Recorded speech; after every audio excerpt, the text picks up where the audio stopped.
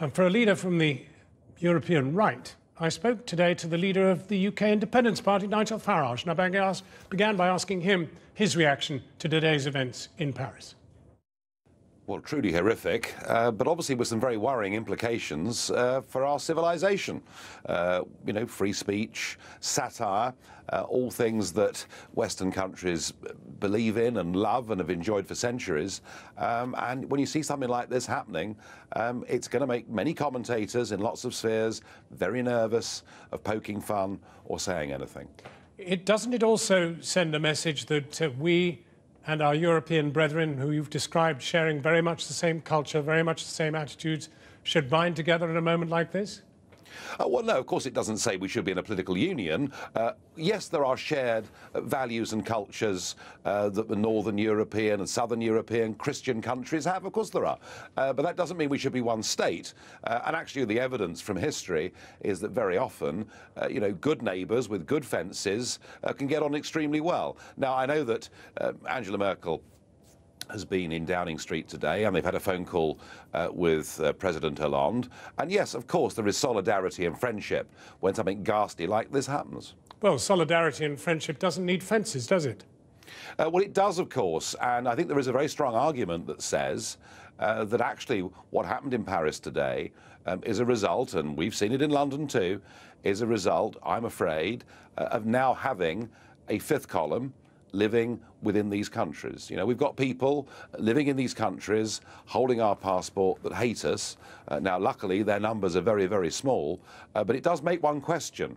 You know, the whole really gross attempt at encouraged division within society that we've had for the last few decades in the name of multiculturalism. But you couldn't be certain that you could make such a statement to say it is not the case in Britain.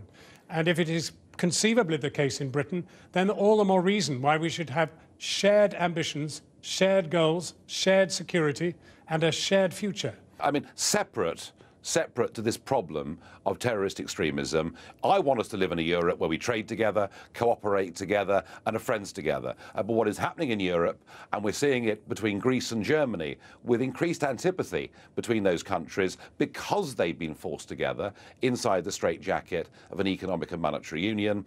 And indeed, I would argue that the free movement of peoples has actually increased tensions between European countries, and we're now further apart from each other than we would have been. So you're convinced that the best reaction to what's happened today, beyond clearly expressing sadness for those involved, is actually to pull out of Europe and go it alone?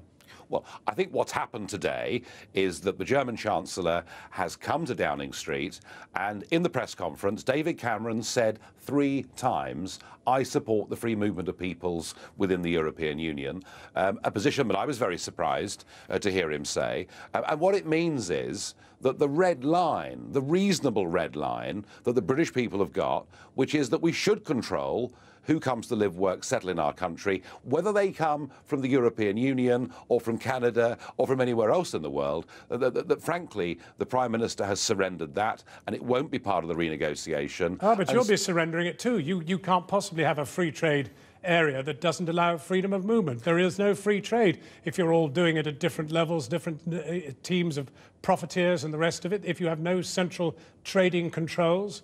Nowhere else in the world do people say that to have a free trade agreement, you need the untrammeled free movement of peoples. Nowhere else in the world do people do that. It's only within the European Union that we've believed that this is right. Nigel Farage, thank you for talking with us. Thank you.